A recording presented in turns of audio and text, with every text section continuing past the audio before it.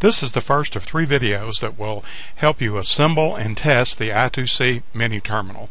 The first video, this one, is the I2C mini terminal assembly part 1.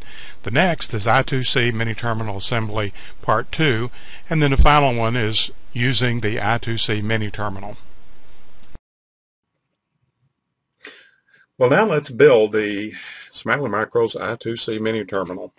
This project kit comes in a plastic bag, and the parts will scatter if you're not careful when you empty them out. So put them in a saucer or a little bowl, like my smiley face bowl here.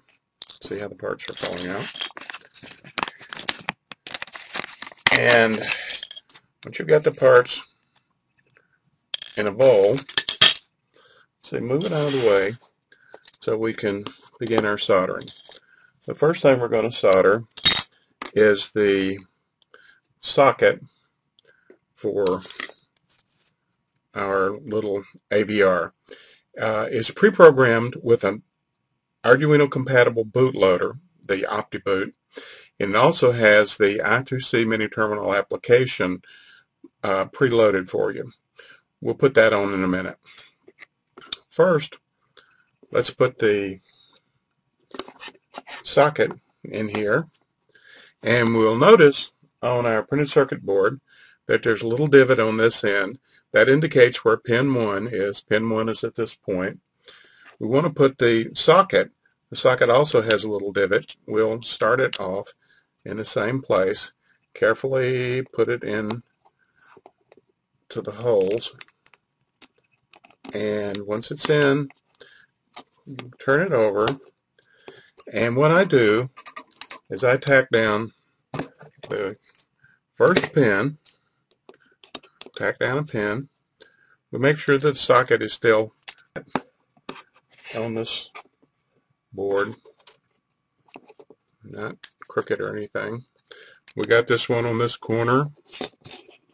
Now let's do one on the other corner. Again, inspect it and make sure that everything is still flat and square. Once it's flat and square, you can begin the process of just going down and soldering each pin on here.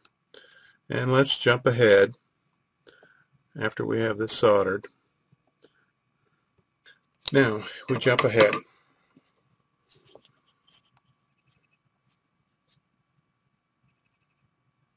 All right, take a look at your solder joints and make sure they look something like these, that they're slumped and kind of conical. Okay, now that that's completed, let's put the clock crystal. This is our clock crystal. And I will bend the wire a little bit this way, a little bit that way, to hold it in position. And then I solder.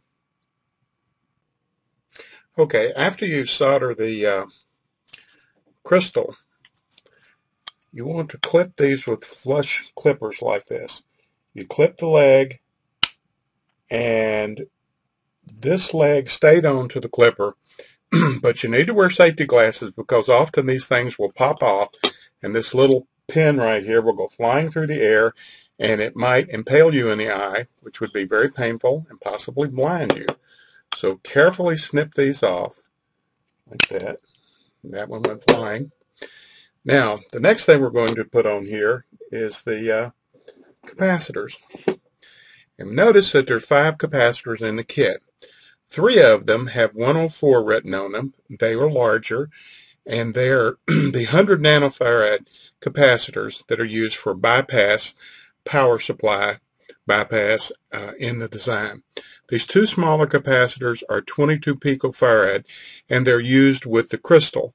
Now, it's possible that some of the kits, they may be slightly different sizes or different colors, so make sure you check that one of them has the 104, and get a magnifying glass out and look on these smaller ones for the 22.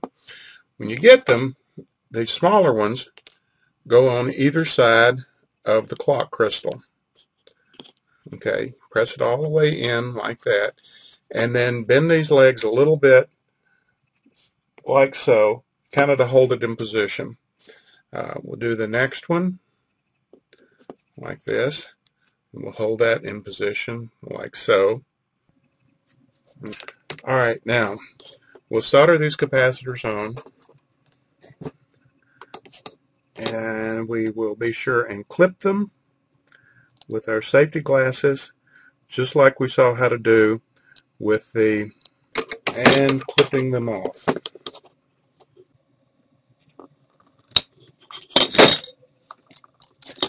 Okay, clip them off, clip them off. Here they'll go swinging through the air. Make sure you got your safety glasses on. Okay, now the next. Okay, now we deal with the 100 nanofarad capacitors, one with the 104 on them. There's a minor problem in that some of these have bent legs, and the legs need to be straight. So I use a flat nose plier, and I just bend them straight. After you've bent the legs on the 100 nanofarad capacitors so that they're narrow like this, you put the one at that position, and then another one up here,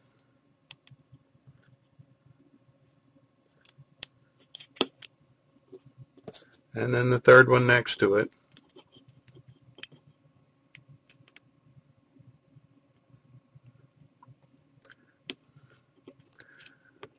Okay, because these legs are bent, they'll tend to stay in a position.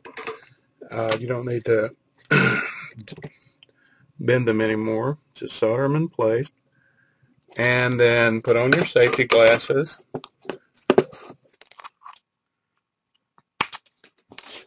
You may have heard those hit the wall. That's why you wear the safety glasses. They go winging off pretty fast. Okay. Okay, next let's place the push buttons onto the printed circuit board. You notice that these buttons look square, and they are certainly square on top. The buttons on the bottom form a more rectangular aspect. And you'll notice that the holes for these are also more of a rectangle than a square. So it's you can't really place them wrong. Notice how these legs are more rectangular. They go in like this, and one of the things you need to be careful about is keeping them centered. When you press them in, press them down, they'll tend to try to go to one side or the other. So just press them in, not real snug, just loosely, and make sure that they're good and centered. Okay, now they're in. Make sure they're all relatively flat, relatively centered, and you can set them on the back, press them down. All right, use your fingernails, push them in a little bit, push them down a little bit, each one. Make sure they're snug and square. It's possible for you to solder these things in when they're a little off-centered. It won't affect the way it works, but it will affect the way they look. So once you have the push buttons flat, and they'll stay on there when you turn it over, and then you want to solder each of the. Now once you get them soldered down, inspect them. Make sure you don't have any solder bridges between some of these closer pins, and that's your buttons.